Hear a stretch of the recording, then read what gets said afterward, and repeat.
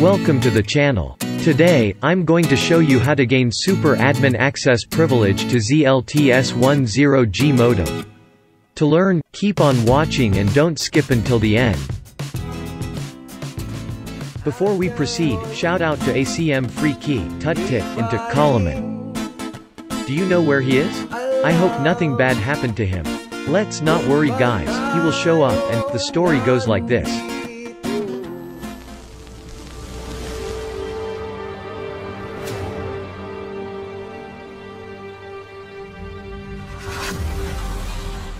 Sorry guys, that is not my topic for today.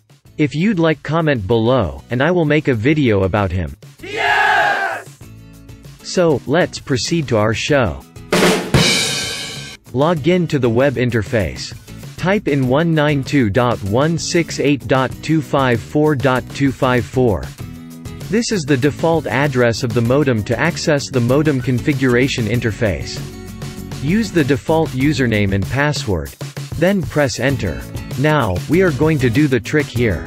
But before doing it, don't forget to copy your current IMEI. That is your device original IMEI value.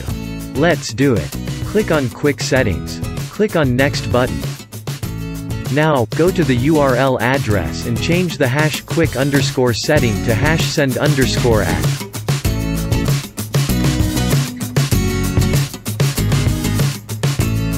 Press enter.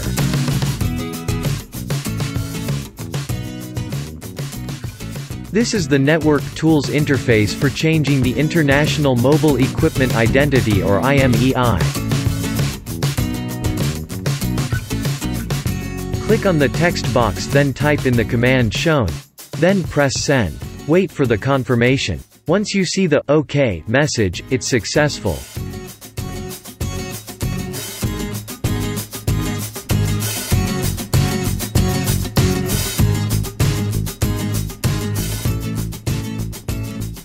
Now, to see the current IMEI of this device.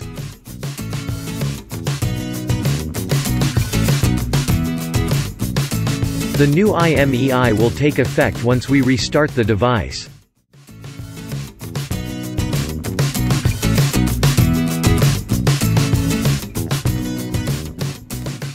Let's click the Restart Device button to reboot the device.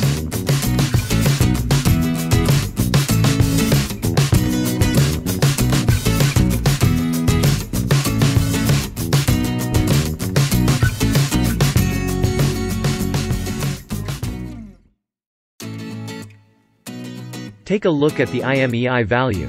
It's now the value we set previously. Now we have the new IMEI with Super Admin account. Let's try to log in with this account. You will see that the account we use is the Super Admin account.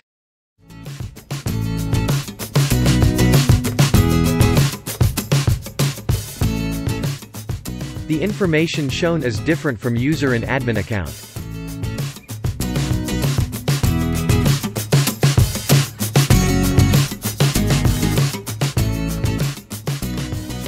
All the configuration settings are shown here with the Super Admin account.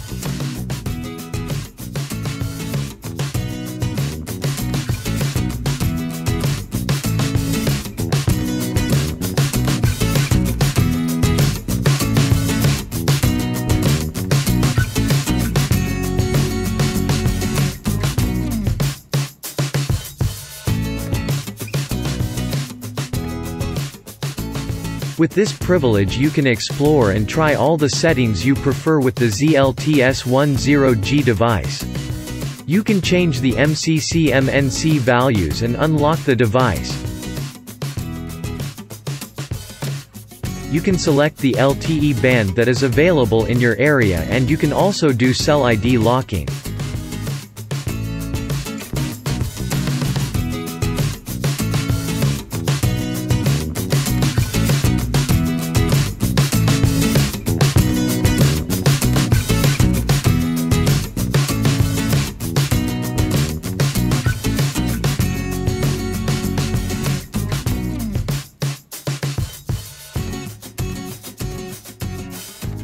I highly recommend to save a backup copy of your device configuration. You can always refer to the backup if anything is unusual with your device.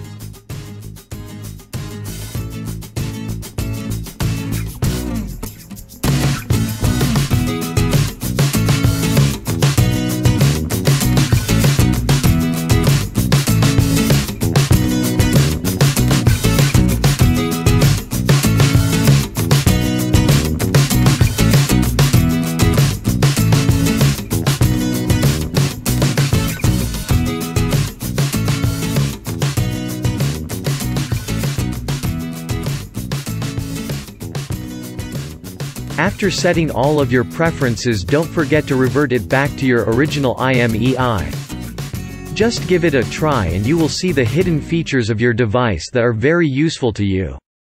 That's all for today. Thanks for watching.